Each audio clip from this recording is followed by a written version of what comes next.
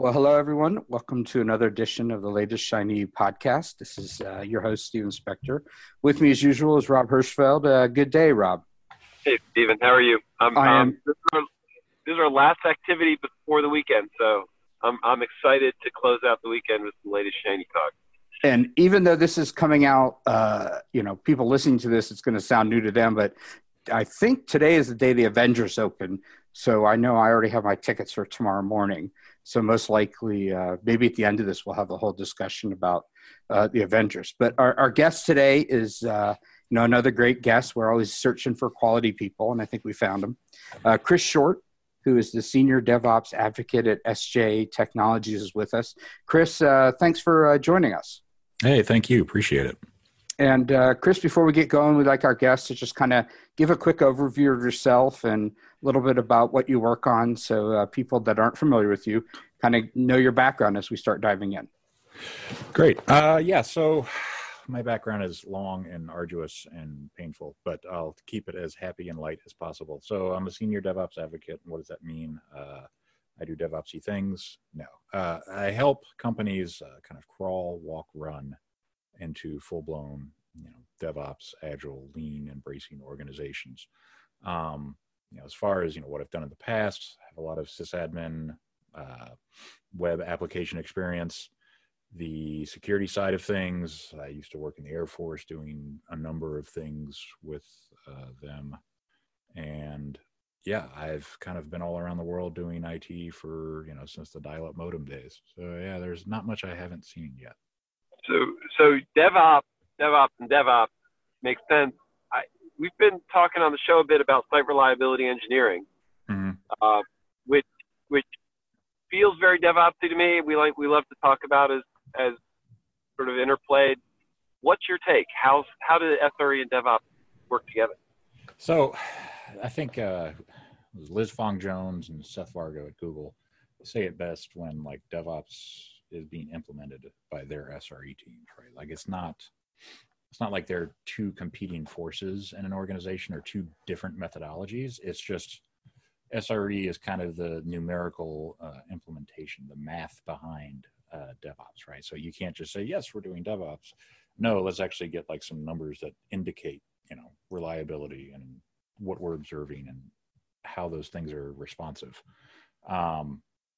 So the mathematical equation behind DevOps, I feel like, is SRE to an extent, and SRE implements DevOps philosophies to drive, the better outcomes that organizations need.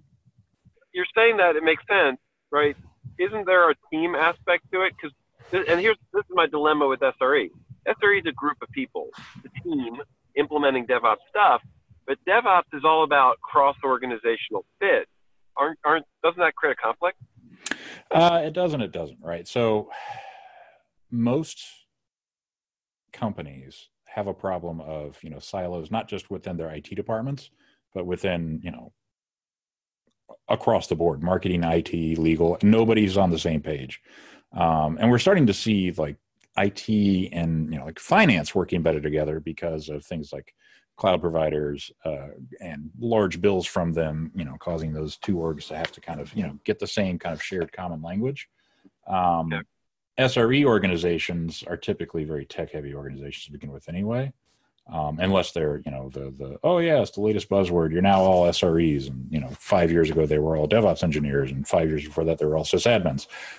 So when you get SREs, tight orgs, you get the benefits of software engineers and systems engineers kind of working together, which is always good. It's really the implementation of, quote, SRE teams versus, DevOps, for lack of a better term, teams. That's where you kind of see the delineation, right? You're not really doing SRE right if you're, putting those people in a corner and saying, write the software, deploy the software, maintain the software. Just like you're not doing DevOps right if you're doing that. So does that mean the defect budgets or error budgets is that part of the equation from your perspective? Do you want to define that for people who don't know what we're talking about? Yeah. So let's see, you have, varying degrees of budgets, and those budgets indicate you have done 7 releases this year. You have gotten, 70 minutes of downtime as a result of those, but your budget was 60, you're not going to do any more releases this year. Congratulations. So your error budget is, uptime, mean time to recovery, any kind of metric you want to say, you can create a budget of that. And that's kind of the SRE, mathematical side of things. So creating these budgets, allows you, typically I think the Google SRE book was like, yes, you have X amount of, error budget per month, I think was the metric they used. And once you go over that, you need to work on stability and keeping things online as opposed to like feature releases. So, but it also meant that the developers would there'd be a transfer back, if you will, of ownership or responsibility or time. Yeah, like after a certain amount of time, Google SREs would say, nope, this is your problem now. We're not going to maintain this for you anymore. You have to work on creating better stability of this product or feature or whatever the thing is being measured. Which made it which ultimately is a budget issue, right? You do less features because you've got to work against, my system's not reliable, or it's not performant, or it's not. Yeah, that works very well in an organization that like embraces that top to bottom. Where it doesn't work well is when it's like, sorry, you're still maintaining this even though they violated their budget anyway. Right. And that's one of the things I liked about the R part of like reliability engineering, is that it sort of says features are only part of the benefit, right? Reliability, performance, lack of toil, and toil strikes. And toil was the first. I like that word. I sometimes say harm. Is like this. But toil is where you've built something and there's a lot of work maintaining it, right? That's sort of a big thing. Do you get involved in helping customers reduce toil? Is that part of sort of your definition of work for what you do? So I am very good at pointing out this is toil to people. For example, if one thing I'm working on right now is actually verifying the deliverable from one business unit to another. Like the fact that needs to be done is toil. The deliverable should have been checked by the business unit delivering it way before it was like, okay, this is yours now. So business unit A delivering the thing should have said, yes, you have requested X, Y, and Z. We have given you X, Y, and Z. And there's not that feedback loop within that own business unit to sit there and say, hey, you have delivered a poor thing, come back and fix it before you ever give it to business unit B, which is ultimately your customer. So like identifying that as toil is another problem. Some security steps that some organizations put in place can be considered toil as well. Like you have to do this form before you fill out this thing. Well, if the whole form process is automated, why do I have to fill out the form at all? Why don't you just go ahead and trust that people will use this tool correctly? So yeah, there's differing amounts of toil that exist for various reasons. And, those reasons were maybe valid a year ago or 3 years ago, might not be valid anymore. So that's where we come in and kind of help organizations out. So and that from a DevOps perspective makes a lot of sense, because it's paying down technical debt, reduce toil, but it's very hard to find the time to fix those problems, especially if you're going to automate them, right? It's a special project, right? Actually, let me ask it as a question. So if I've got a lot of toil in my system, fixing it might be more than I can handle while I'm doing the toil. Yeah, right. That is a very common problem. Okay, and so you can come in. This is actually a really good place to get management to spend some money, bring in some outside help, reduce the toil, automate things, and then free up people in their infrastructure. Yeah, I mean, what I like to tell people is, if you're if you make, textile goods, T-shirts and towels and things like that, like you're not a data center company. You're not, a systems automation company per se. Like your business model is very good at making towels and doing these things. But, if your IT organization is at capacity or, is, operating at 120%, like hiring more people to do that 120% is only going to help you break even. You would need to automate some of those tasks. It's like you have automated your, you're not sitting there with looms anymore that are operated by humans by hand. those are basically, big robot manufacturing machines now. So you need to kind of help. You didn't build those robots. You didn't install those robots yourself, just like you shouldn't install the automation tooling yourself. You should have an input, but maybe you don't have the time to do that because you are operating those things. This was one of the things in the SRE book that I really felt Google articulated well, that if you're at 100%, you're never going to catch up. You will always get behind, which is why they talked about their 50% development rule, right? They're always trying to reduce their automation. They're always trying to reduce their toil workload through automation. And that required them to invest a significant amount of effort in toil reduction through automation. And otherwise they wouldn't get ahead, right? If any day you're not reducing toil, you're falling behind. It's sort of the way they ended up saying. Security ends up feeling a lot like toil, right? It's not well automated. It ends up having work that you have to do in front of other work. If you add it, you're adding to toil potentially. Mm-hmm. Is there a way out of that trap? So I feel like 2018 is the year of DevSecOps.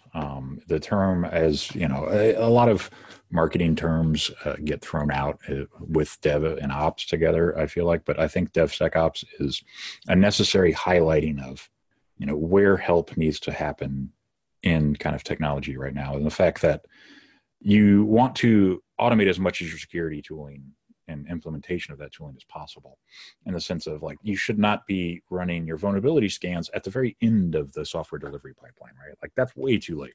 You've already spent all this time developing and coding and implementing these, very complex systems on top of already complex systems. Why would you wait till the last second to actually check it? You need to be doing that iteratively, just like you're doing your code work, right? Like very few people are doing waterfall, but if they are, it's because of, X, Y, and Z.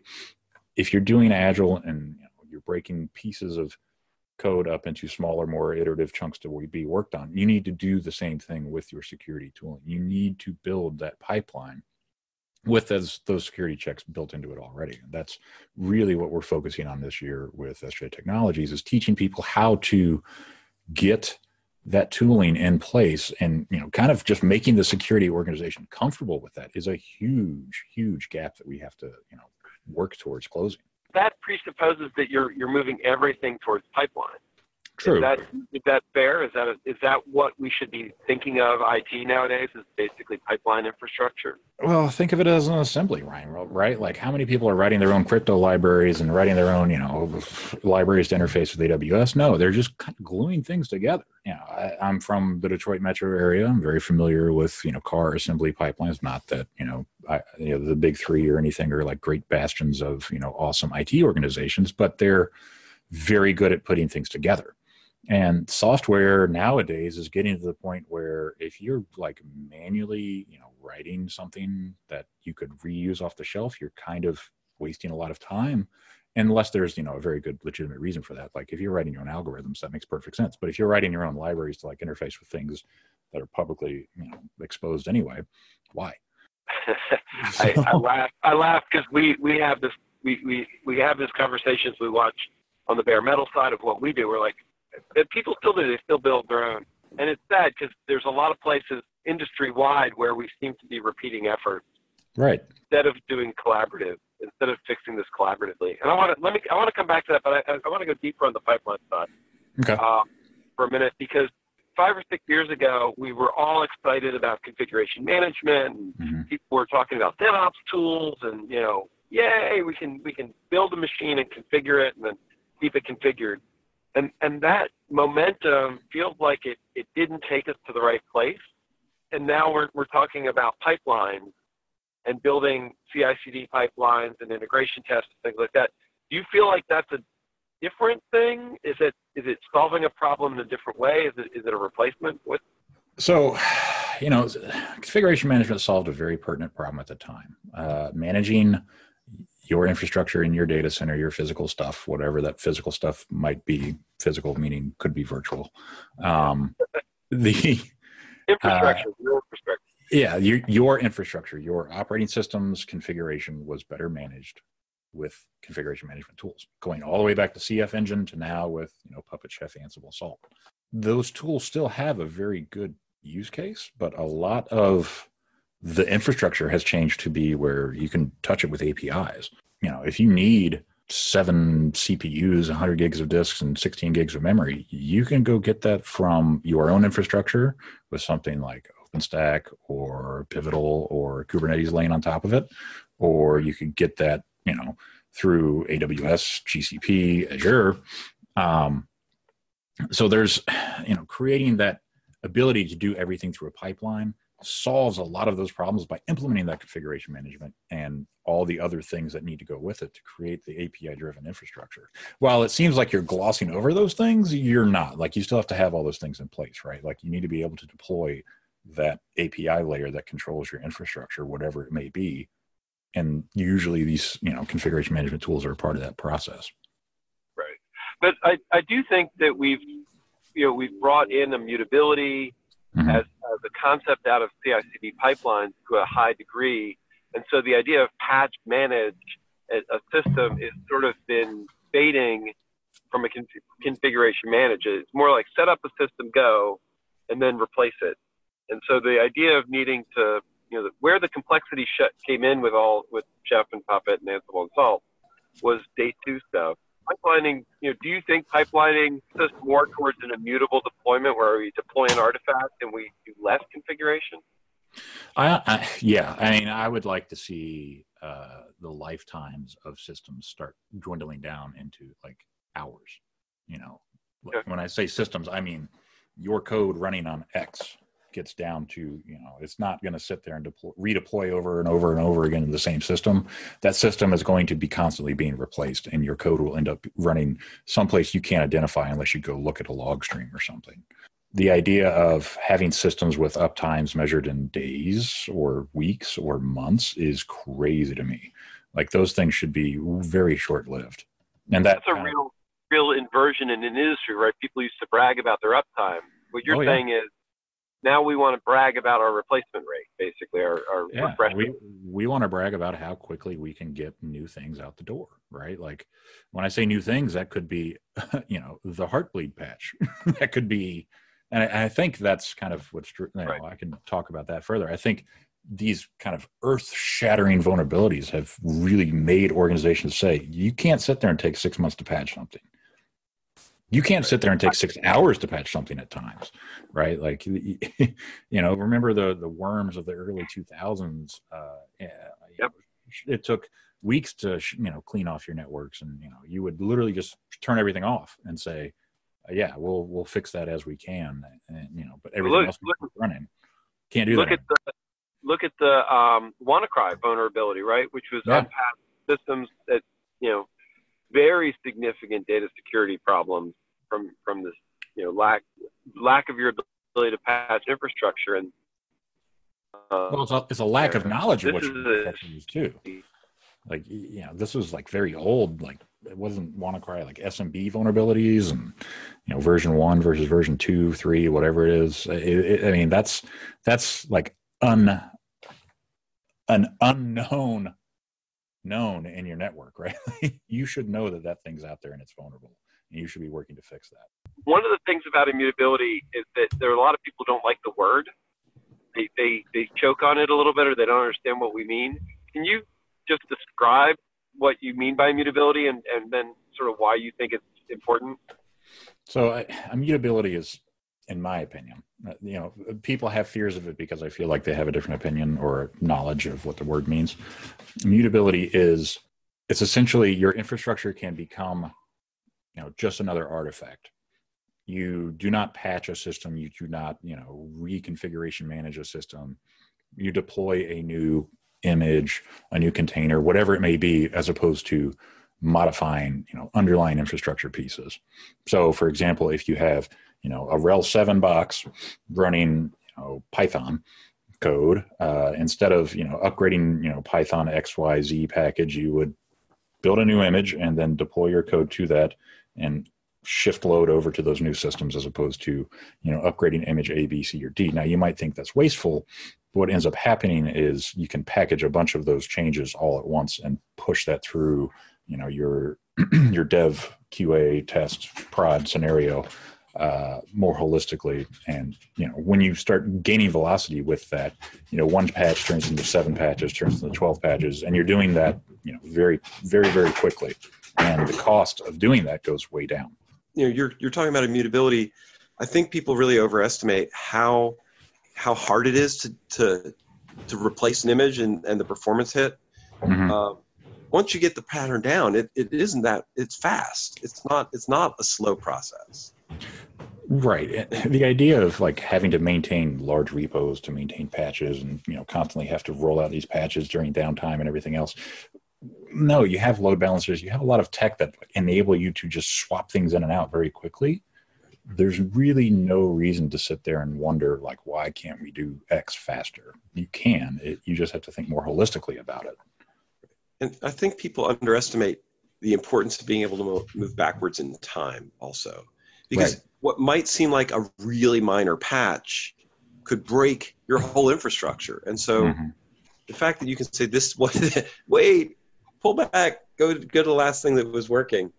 That's really hard to do with configuration management. Yeah, I'm working on a small project now to help people spin up Kubernetes on Raspberry Pis using Ansible, and I'm starting to realize like this might not be the best tool for this because if one thing changes in this whole bundle of things that get installed, being able to say upgrade after that thing changes without having to blow everything away and put it back on, it's kind of like, how do I make that happen with a configuration management tool like Ansible? I would really just like to be able to say, destroy, recreate, destroy, recreate. But right. You can't really do that with Raspberry Pis very well. So, because all the tooling is, for x86 and Raspberry Pis are ARM, and they're not even like ARM 64, they're ARM, whatever. So, yeah, it's really hard to kind of get that going. And Raspberry Pis don't really have a PXE boot infrastructure. We have people run up to us and are like, oh, we want to, PXE boot Pis. I'm like, yeah, so do we. Yeah, so I think Ellis, he works at VMware now. I think he's gotten like a PXE boot thing working on his Raspberry Pis, but again, it's one of those things that's very fragile, right? One thing and it just goes haywire. Yeah, PXE. I don't want to dive. There's a whole technical explanation about why it could PXE. They don't actually have PXE the way the real systems have PXE, but. Mm-hmm. That's a whole nother podcast. But we were so disappointed. Anyway, but yeah, the ability to move backwards in time, and you're right, configuration management tools are really designed to patch systems. They're not, an Ansible inventory system where you keep rotating the inventory file is going to make, you get very sad very quickly. I wanted to jump back towards, oh boy, there's a couple of places I want to talk to you still. Culture, before we jump into CNCF, and because you're a CNCF ambassador, I wanted to talk a little bit about toil and culture, because I think that the toil that isn't shared toil is different than, and maybe that's the DevOps. Can you talk about the cultural aspects? So the way I like to look at it is, your organization or your individual work center, whatever, however, your units of work break down into like people management groups. Like, your culture is only as good as the like most awful thing that your best person or worst person complains about. So you have these toil things, right? And like for example, you have, let's say all of your people use Mac except like this one person that uses Linux for whatever cultural reason, and that person has to do all these things to like work in your workflow because you use a lot of Mac centric tools. That person's like satisfaction with their work is going to be a lot lower because they have to do a lot more to do the same thing you are. Now, some people say, well, why not just make him use a Mac? Well, that's a personal preference, right? Like people's tools, like you don't tell a carpenter you have to use this kind of hammer or this kind of tape measure. Well, why are you telling software developers to say you have to use this OS or this IDE or for lack of a better term, this programming language? Give them the tools that they're best at using, and don't try and restrict that. because you would never do that to, like a skilled tradesman, like, oh yes, you use this kind of, mortar and this kind of thing for this kind of brick, but we can't afford the good mortar, so we're going to be okay with you, coming back every year and fixing this wall. Like, that's a really bad kind of scenario to put somebody in. So toil and culture go hand in hand, because culture makes people happy, toil does not.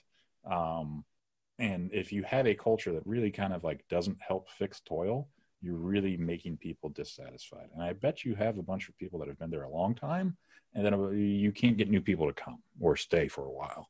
So it's almost, I feel like a Stockholm syndrome scenario to an extent, because these people are so used to doing toil, they don't know any better. And then you bring someone new in and you're like, they're dumbfounded, because they're like, why are you doing this way? I think that's a really important point. There is a degree to which toil will fade into the background. Mm-hmm. Toil becomes normal, right? Like, it's just like, having internal certificates that aren't like publicly valid. So your browser just kind of freaks out and says, oh yeah, this isn't a good thing. Click, here and then click advanced. Like, you're teaching people bad habits without even realizing it, right? Like, your internal system might not have this really good cert. There's kind of no reason for that anymore, because there's lots of ways to get certs that are pretty cheap, or free for that matter. All you have to do is, create DNS records. So if you're teaching people, bad behavior, don't be surprised when that bad behavior permeates into much deeper parts of the organization, creating really big problems. Well, that's a really important point to think about. Do you think that that's a role for an external voice, right? Is there a need to be able to have somebody come through and say, hey, this is toil, this is a place where just spot check you? How do you avoid that numbness, right? The boiling the frog problem with toil. So it's hard, right? You have to be an organization that's willing to reach out for that outside help. So that's like step one. How do you convince people that they even have a problem? There's some organizations that I worked with that, we've always done it this way. Why would we change? And then all of a sudden, years go by and they're like, oh my God, we're getting our teeth kicked in. We're spending lots of money to keep this thing that's always worked this way and has printed money for a decade for us. We spent a lot of money just trying to keep that online, and we're failing at it. And why is that? Well, it's because the world has moved on and you haven't. So typically what happens is they reach out for help when it's too late, or it's about to be too late. Or, if it's a large kind of, industry, they see all these other people changing and they're like, oh crap, we have to do something. And that's when they reach out. Well, if it's interesting. It's like when Andrew Clay Schaefer says you're either part of a learning organization or you're losing to one. Like, that's very true in every industry. Right. No, it makes a lot of sense. I've seen a phenomena that I call the SRE half-life that I feel like you're articulating in another way, but it's this idea that you hire somebody to come in, they look at their organization and they see, they're brought in to fix and modernize and change. And then, most of the time I watch the organization reject the change agent. Right. Because they're asking them to make changes to things and potentially too risky changes. Do you have an antidote for that? I've talked to John Willis about this. I've talked to, people about this in general, right? Like, I talk to my wife about stuff like this all the time. It's like, at what point in time do I throw in the towel and say, you're not willing to change, so I'm going to, versus, versus just having patience? At what point in time is, if I'm sitting there in every meeting and saying, I could do this faster if X, Y, Z were, in place, or, these restrictions were lifted, can I get enough momentum behind that before I give up, right? Like, can I create enough noise, because the squeaky wheel gets the grease? Can I make that wheel squeak enough to create change? Or am I just always that person in the corner that's like, yeah, he always complains? If you've hit that point in your organization where you're always the person that complains, or you're always talking to people that say no, that's when something's wrong. That's when you know something has to change. And it might be convincing, your senior people to go to a DevOps Days or some small local event like a meetup, for example, to just kind of ask questions like, hey, how do y'all fix that? If you've bought your boss the Phoenix project and nothing changed, then you're time to get the resume out, right? Well, yeah, I mean, it's there's tons of books now you could throw at the CTO, your director, your VP, whoever, like tons of books written by tech-oriented people talking about business now. It's not like there's like one book. It doesn't even have to be the Phoenix Project. I feel like if you haven't read the Phoenix Project at this point, you're like way behind because you're not even willing to, make a change that says, yeah, we're not doing as good. We're trying to learn. So if you can't read another book like that, or, find a book that fits somebody's personality better, although the Phoenix Project is really kind of like the fastest read I've ever had of a tech book. If you can't find a book that helps your organizational, leaders change, then you're in a world of hurt. Makes sense. I want to pivot briefly to a small series of questions about Kubernetes and CNCF. But here's the bridge, because one of the things about Kubernetes is that it's sort of opinionated. It's very opinionated. And so I want you to try and square the circle for me on, in some cases we've talked about things being too opinionated, not opinionated. We talked about immutability. Why Kubernetes, and how does it improve things? So Kubernetes does a few things very well, right? Like it takes, all these people that, were writing everything, their development pipelines were all, in Docker because their developers latched onto Docker. All of a sudden they're deploying all these containers. And, wait a minute, how do we keep all these containers in line? And how do I make sure that, container A has the resources it needs in the same system as container B? And if that system goes down, where do they go to? Kubernetes solves that problem very quickly, very well. And it has gotten reliable enough and enough adoption thanks to organizations like CNCF and the work they're doing to kind of bolster it in the community and bolster it with organizations to contribute back. It has gotten to the point now where people complaining about like etcd going down or whatever, it's yes, those are valid concerns. Yes, those are things that you have to manage. But at some point in time, you have to sit there and say, hey, we're using this really kind of cloud-centric tool. Why aren't we using this other cloud-centric tool to back everything up? There's lots of Kubernetes backup tools now that exist. And if you're running, cluster A, B, and C, you should have a disaster recovery plan. If A, B, and C is, dev, stage, prod, then why don't you have like 2 prod clusters running that can just lift and shift everything over? If you have to rebuild a cluster, it's not that big of a deal anymore, right? Like all of your artifacts, all your configuration should be backed up somewhere, be it, GitHub or GitLab, whatever.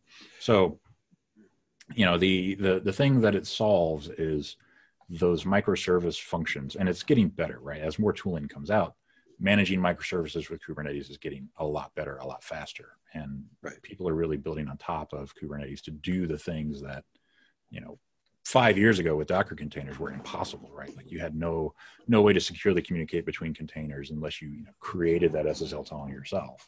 Now it's just kind of native. We've done that, yeah. Yeah, I mean, it's iterative improvement, right? Like, great, we've got VMs. Great, we've got containers. Great, now we can manage those containers like in a really effective, automated way. What comes next is it's created some architectural opinions. Yes, and Kubernetes is very opinionated, but it's opinionated for, I feel like, good reasons, because the organizations that are contributing into it and the people that are people I talk to on a regular basis that are contributing to it have a lot of experience. So they're taking that experience and they're taking for large companies that are contributing to Kubernetes, they're taking what their customers want and they're putting that into the product.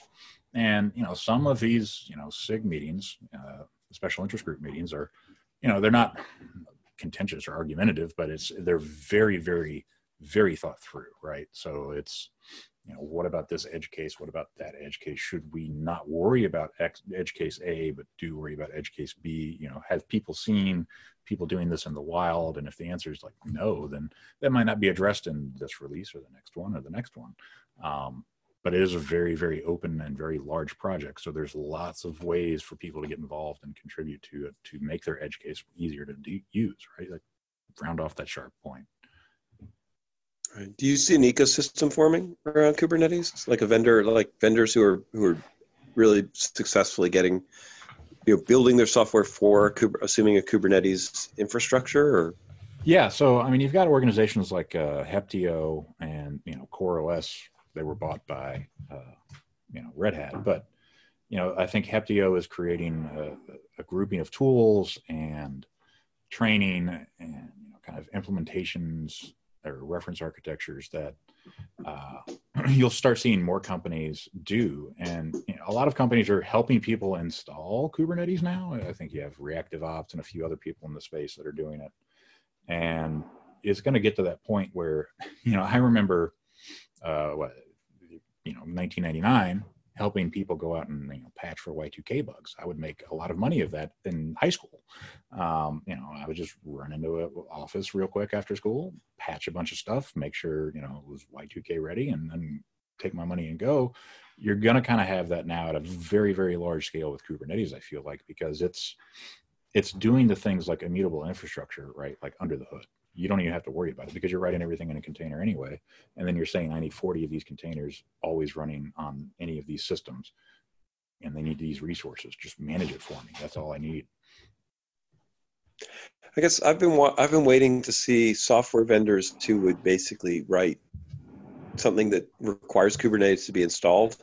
And then they would sell you a product that was a Kubernetes platform required product. Right. Yeah, I haven't seen that as much yet. I agree with you on the installer market, right? And Heptio's writing packages around making Kubernetes easier to use, but they're not writing software that's the prerequisite is Kubernetes. Yeah. So, and I think there's resistance to that in general. I mean, at least from the people I talk to, Docker should not be the requirement of your software, which means Kubernetes can't be the requirement of your software either. The requirement needs to be, the reliability, going back to our previous discussions, of your software and of the packages you're writing and software you're maintaining. The idea of, a container as a requirement, that exists because of a design decision that you made with your infrastructure, not because, your thing can only run in Kubernetes. I mean, yeah, obviously, if you're dependent upon Kubernetes APIs, then your thing obviously has to run in Kubernetes.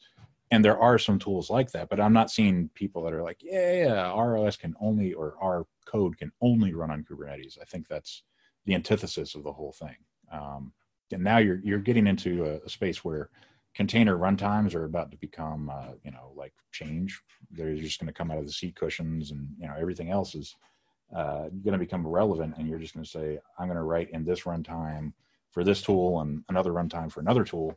And you're just going to manage all these things in an effective way and not worry about the underpinnings of everything anymore. Yeah, I guess, to me, right now I see people writing apps and they're writing the app, it goes to Kubernetes. They use Kubernetes to run their app. Mm-hmm. And then if they want a service, they go to a SaaS and they run the service. I keep hoping that we're going to see a class of applications that are, there's actually a Kubernetes ecosystem on top, sort of like service brokers have become around, in the Cloud Foundry and now Kubernetes space. There's service brokers as a product. And I guess to me the next mark, and you're just saying we're not there, or maybe I'm wrong, is that somebody will sell you an application, sell you ERP software or accounting software, and say this runs in your Kubernetes environment. We don't care how you installed Kubernetes. You have to pass the test with Kubernetes, but we'll sell you a 50-person seat license for our Rob's Great Accounting package, and and the prereq is Kubernetes. We don't care, because we don't care about the operating system. We don't care about the infrastructure anymore. It's just here's our service. Yeah, and I mean, you don't see a lot of companies that are just saying, here's the software, off you go, right? Like you've got Microsoft, you've got Red Hat, but the number of companies that are saying, yes, we have this really great tool like Quicken or QuickBooks or whatever, they're doing the SaaS stuff themselves. because the more of the environment they can control, the better it is for the customer. So I don't think there's going to be, I mean, I'm sure there will be some tooling, but there's not going to be a huge market of, yes, this runs great on Kubernetes and that's where you should run it, and you should run it yourself, and we won't run it for you, and we'll support your product even though we have no idea what infrastructure it's running on.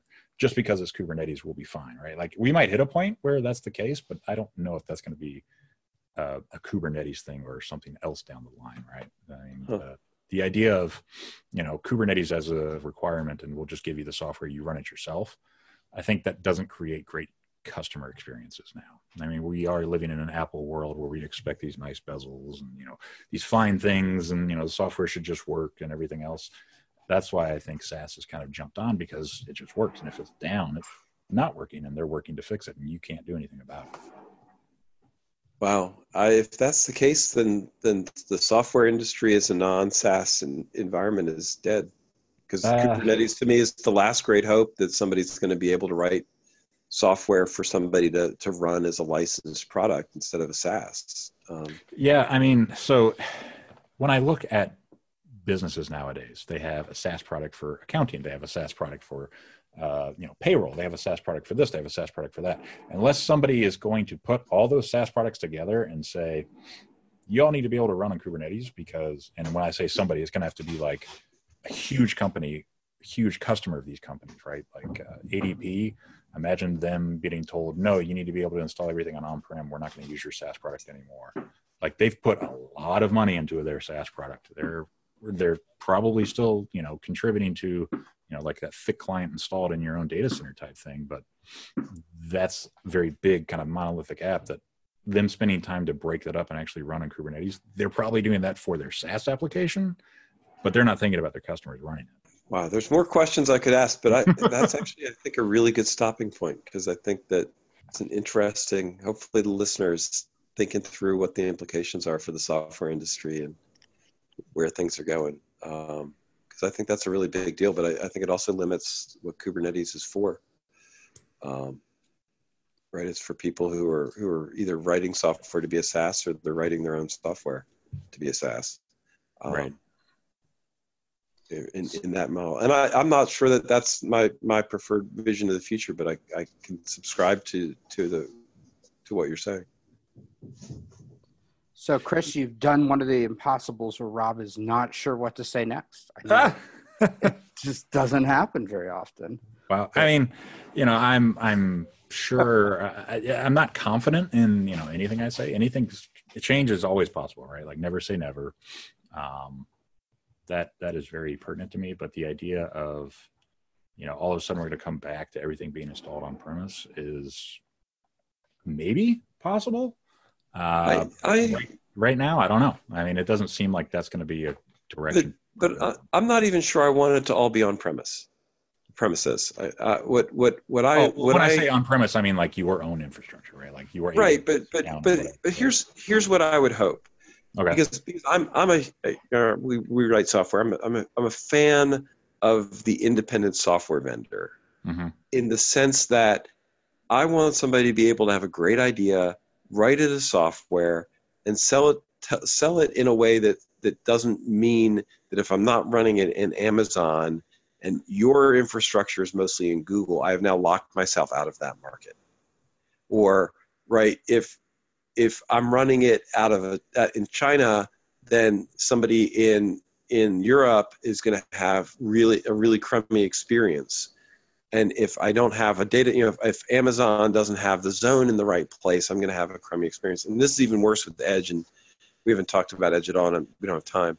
Yeah. But I really want people to be able to write great software and not worry about it runs in US West or Google or Azure, but be able to sell you a software product that you can put next to your software products. And I hope that Kubernetes is a platform that enables me to sell you that, or somebody to sell me that, without it becoming an Amazon service. I think you're right in certain markets. Like China, I feel like that would be a very big thing. And that's because like China's kind of skipped a step that we've gone through here in the States and Europe, where it's very much been a, kind of fast evolution. China's like jumped right into the global economy, feet first, whole hog. And, they're not going to have like these huge on-premise things. They're already in the cloud, right? Like that's where they started. So putting, in an environment where everything's in the cloud, you don't have an on-prem data center to begin with at all. I think that's very possible. I think the idea of, a lot of these SaaS industry offerings that have come out because of, liability and, legal ramifications of running your own things and they're not being patched. You're just the compliance and security laws and rules, things like HIPAA and things like, the GDPR.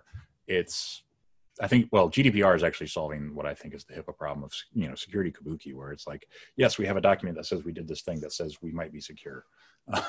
Yeah.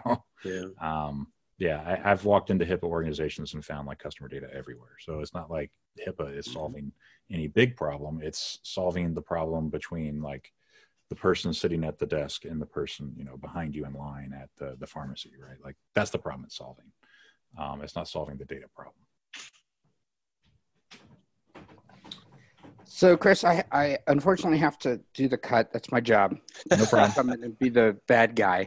So this is super profound, though. I hope people got to listen to the end because we just took on the whole software industry. So, well, I'll highlight that and say, in the podcast blog, the answer to all things software in this podcast. No need to listen to anything else. So, Chris, if anyone's interested in following you or looking for information, where should they look? Very big on Twitter. Okay. Chris Short. I run a newsletter called DevOps'ish, ISH, so DevOps'ish, 3 syllables. I write that every week. That always has like a nice paragraph or two about, thoughts that I've had from the week.